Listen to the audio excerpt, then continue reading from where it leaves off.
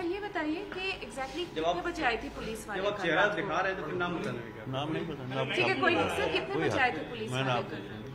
मैं आपको जो हकीकत बयान है वो दूंगा, उसके अलावा कुछ नहीं। सर कितने बजे आए थे पुलिस वाले? पुलिस वाले 11:15 बजे करीबन आए। उन लोगों ने कहा है हमारे आदमियों को कि ऐसे 304 नंबर रूम में कुछ संदिग्ध चीजें हैं, कुछ हमारे हाथ में कोई गलत आदमी पकड़ में आया, उससे पता लगा। इधर हमारे स्टाफ ने इजाजत दी कि आप देख लीजिए, चाबी दी, और उन लोगों ने जो कुछ भी किया है 3 से 4 घंटे के अंदर जो कुछ उनको मिला है वो लेके चले गए।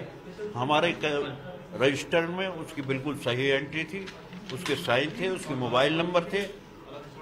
हमें ये ध्यान नहीं है कि उसका नाम क्या है, रजिस्टर में जो एंटर है वही उसी का नाम होगा। रजिस्टर में जो है एंटर तो क्या नाम है? कोई ध्यान नहीं, ऐसा कुछ ध्यान नहीं कि 15 कमरे हैं, हर एक चीज का ध्यान नहीं रखा जाता कि कौन से कमरे में कौन सा कस्टमर रुका हुआ। सर एक बात बताइए, कितने कौन सी तारीख को लोग आए थे, कितने लोग आए थे? वो आए हैं 20 तारीख को शाम को 4 बजे आया है, 20 या 21 तारीख को आया है शायद। कितने लोग आए थे सर? एक सिंगल आया है, और वो उसके बाद सामान रख के उसके बाद वो वापस नहीं आया। एंट्री करा के साइन करा के उससे जो साइन करवाए गए और वो चला गया। उसी शाम को चला गया? उसी शाम को चला गया, वो अगले दिन नहीं आया। उसके बाद पुलिस आ गई और ये पुलिस ने क्या पूछा सर? पुलिस ने जो कुछ भी पूछा है वो बता दिया है। मैंने एक बार बता दिया, 2 बार बता दिया। तो पुलिस ने कहा कि 304 नंबर में हमें इंफॉर्मेशन मिली है, कुछ गलत सामान पड़ा हुआ, उसे हमें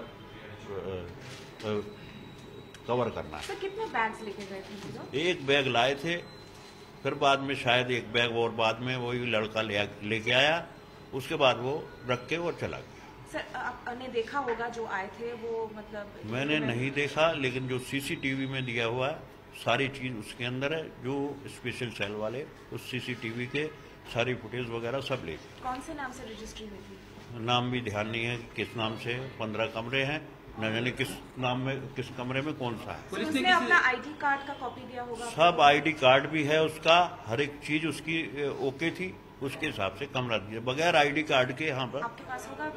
वो सब ले गई, वो भी आईडी कार्ड की जीरोक्स फोटो स्टेट, वो सब वो ले गए। पुलिस ने किसी से पूछताछ की होटल के कर्मचारी से? सबसे पूछा, सबने जो मतलब जो स्टाफ को मदद देनी थी, जिस तरीके से वो कहें, हमारा जो व्यवहार हर एक कस्टमर के साथ में रहता है वो उसके साथ में। पुलिस के जांच के वक्त कोई आपके कोई एम्प्लॉय वहीं पे थे? नहीं उन्हें आने दिया, ना ऊपर जाने दिया, ना नीचे जाने दिया। वो हम लोग नीचे रहे, ऊपर ही जो कुछ कार्रवाई करते रहे, पुलिस अपने आप करती रही। सर इनका इंडियन पासपोर्ट था जो आए? इंडियन पासपोर्ट था शायद, पासपोर्ट नहीं, आई कार्ड, इलेक्शन कार्ड था, पासपोर्ट का कॉपी नहीं? पासपोर्ट नहीं था। Election. We're standing in front of room number 304 at this guest house, Haji Arafat, in Jama Masjid area of Central Delhi. This is that room in which special cell team from Delhi police had come last night. They had taken a few bags in which they claimed they had found explosives, AK-47 rifles and even some hand grenades. We have been speaking to the hotels, the guest house staff over here. What they say is that the room looked somewhat like this. This is the room in which a particular person had come on 20th of this month, on the 20th of March. He had come during the daytime and he had booked a room 304 which is locked at the moment, and he had come with one bag and another additional bag which arrived later. But suspiciously so, he left that very evening and he did not come back, although he had paid for a few days at this guest house. He had booked the room for a few days, but he did not return that same evening after he left the premises. And the special cell of Delhi police came a day later, and because they had specific intelligence input, they had already arrested Liaquat Ali from Gorakhpur, who has allegedly been associated with Hizbul Mujahideen for the past 15 years. He was arrested from Gorakhpur late last night, and after interrogating him, they figured out that there were some explosives being kept in this particular room at this guest house here in Delhi.